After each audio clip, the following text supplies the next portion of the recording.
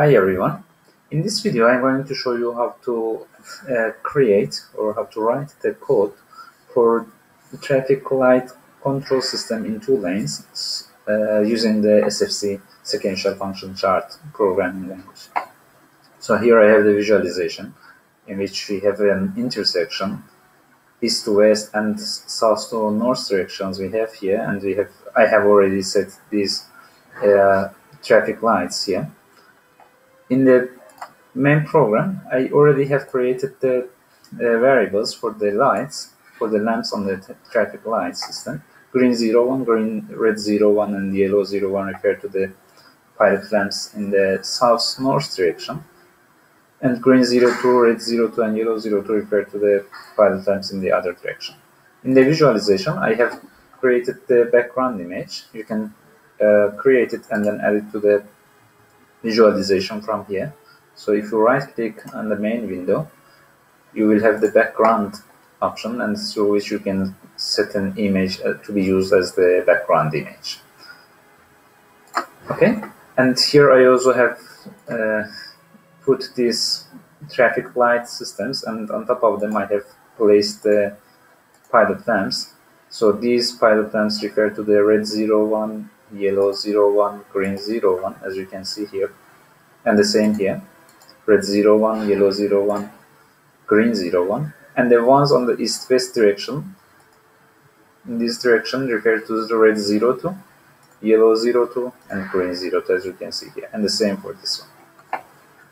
Now in the main program, I'm going to create a code using the SFC programming language in order to control the turning on and off of the pilot lamps in each direction. And for that, I will have this policy that the green light will be turned on for 5 seconds, then the yellow light will be turned on for 3 seconds, and then the red light will be turned on for 8 seconds in each direction. Okay? So let's start by creating the sequence in one direction, let's say in the south-north direction. To do so, I can click here on the true transition, which is after the initialization. By clicking here, so insert step transition afterwards, I will have step 0, then step 1, and step 2. So I need 3 steps because I want to turn on the green light, then yellow light, and then the red light inside each one of the steps here. I can change the name of the steps. I will change this to green 1. The next one to yellow 1. And the third one to red 1.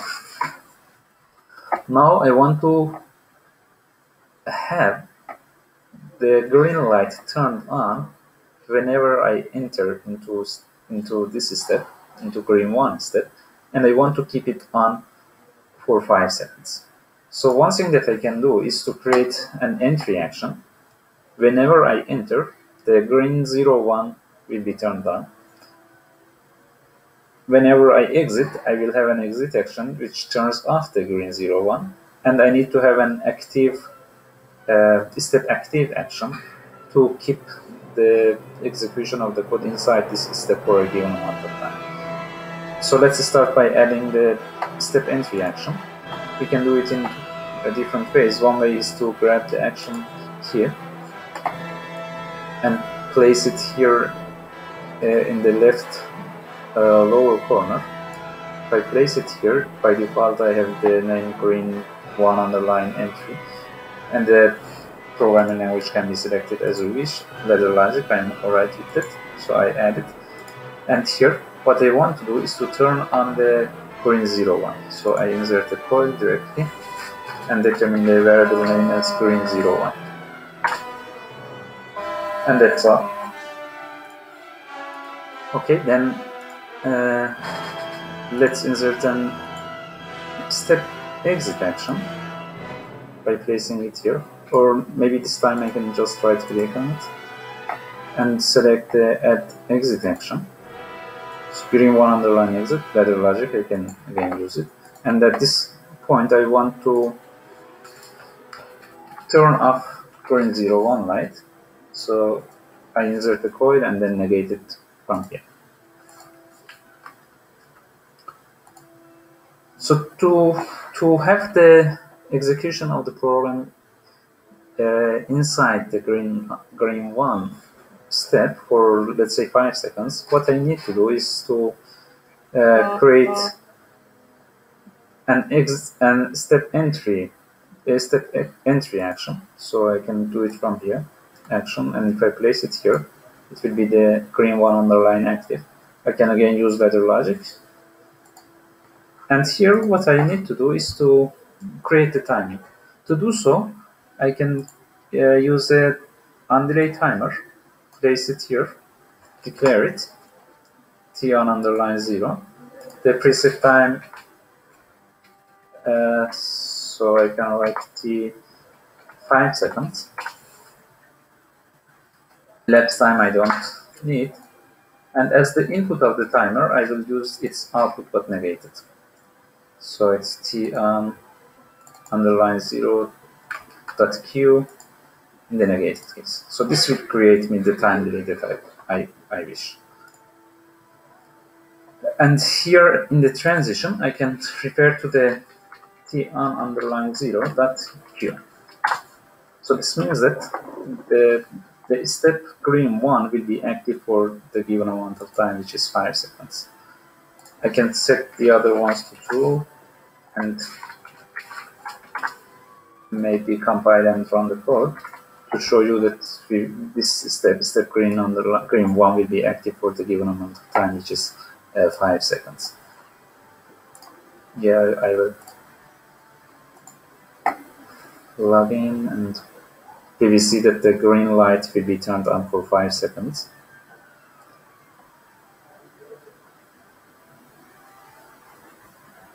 If I start to run it, so you see that this step is active. The green 01 is true.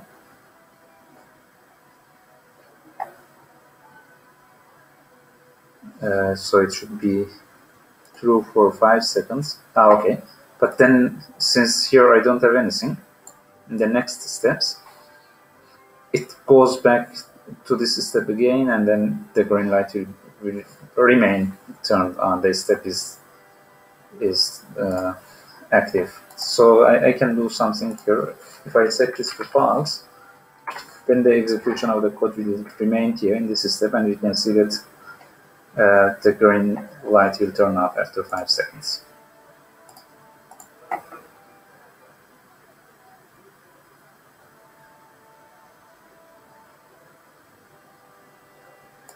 Let's have a look at the visualization as well.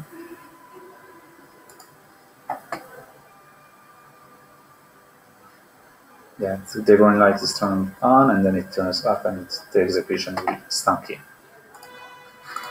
Okay, so I can continue to do the same thing for yellow 1 and red 1 steps as well. Similar thing, using the on-delay timer, entry step, exit step, and active step, but referring to the yellow 01 and red 01 pilot clamps. I will do it and then show you how does it work in one direction.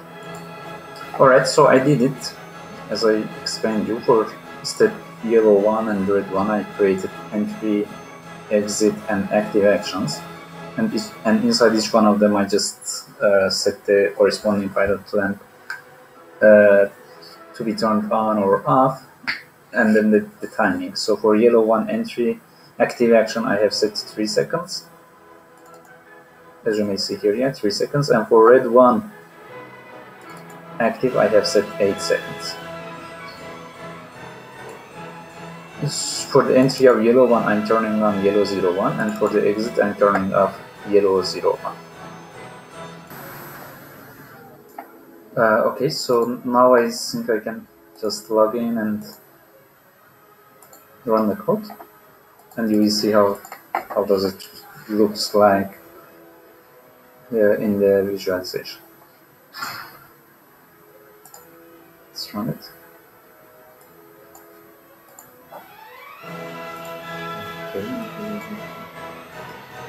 Okay. So here you can see that in one direction,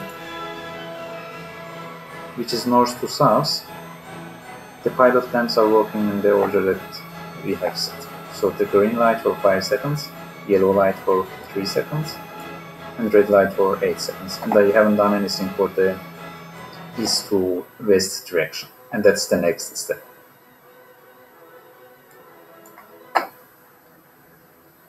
Keep in mind that I'm using only one timer. So because when the timer is being used inside one step, it's not used by the other ones, by any other step. So one timer is enough for one direction, let's say. But I'm changing the preset value for the timer from, I have 5 seconds here, 3 seconds here, and then 8 seconds here. Okay, now let's stop it and add the other direction as well. So I just stop it and then log out. So here I want to have 3 parallel steps, green 2, yellow 2, red 2, and I want to turn them on and off and the pilot lamps in the other direction. So let's start by creating a branch. The branch is here. If I select it and drag it, so these gray highlighted locations show the possible locations that I can start the branch from. I will start from here, just after the initialization, and then I need to select the next point as well for the branch. So since I want to have the steps in parallel with these 3 steps, I will select this point after the red step. Now I can insert the transition here. Then after that I need 2 steps with transitions. I can do it from here as well. So step 1 and step 2 with transition. I don't need this transition because I can use the transition that I already have here. So I will call this red 2. So red, this will be green 2, and then yellow 2.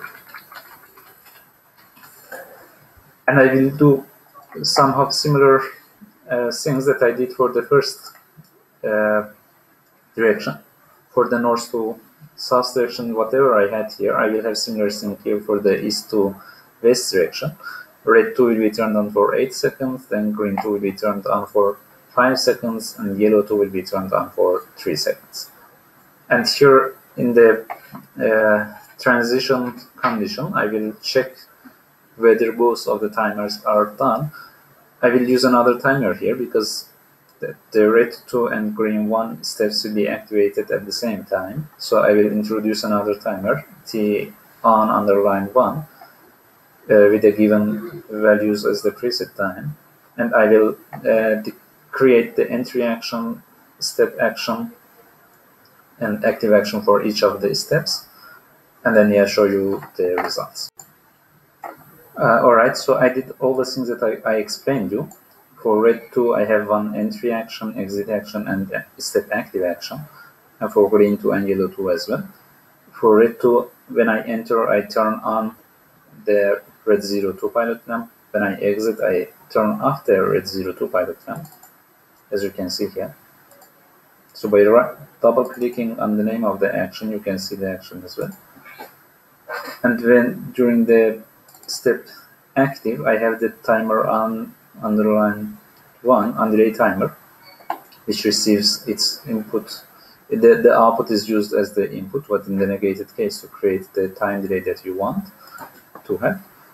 And that's all. And here in the last transition condition, I have set the T on underline 0.q and the T on underline 1.q. It means that both of the these sequences are done. Then we can go back to the init step, and afterwards we can continue.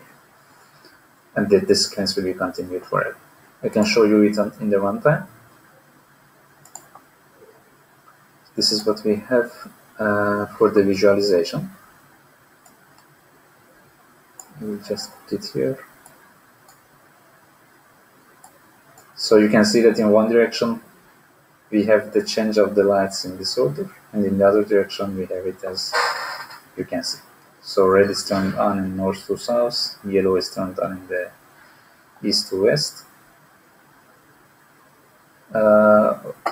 Oh, okay, I think something is wrong here in the transition. Let me just figure it out and then I will let you know. Okay, so I fixed the problem here for the condition because in the previous case we had t on underline 0.q and t on underline 1.q. So since the output of the timer turns on for a very short period of time, then it couldn't match between the timer 0 and 1 to have the output true at the same time, exactly at the same time, and that's why we couldn't transit to the next step, which is in it. So instead here I'm using only the output of the first timer, timer 0, t on underline 0, and you can see that the operation of the process is fine now. Okay, now, yeah, they are in this state. And then, yeah, so here we have red for east to west, green for north to south, and then the state is changed. And that's what you can see here. Okay, so this is one way of implementing the traffic light control system using the SFC by declaring this kind of actions, entry, exit, and step active actions, and creating the variables for each byte of them. In another video, I will show you a much simpler way of doing this by referring to the implicit variables that we have with the steps. That will be the subject of another video that I will prepare soon. Okay, so that's all for this video. Thanks again for watching, and please don't hesitate to share the video if you think that it would be useful for someone else to watch. Thanks again, and see you next time.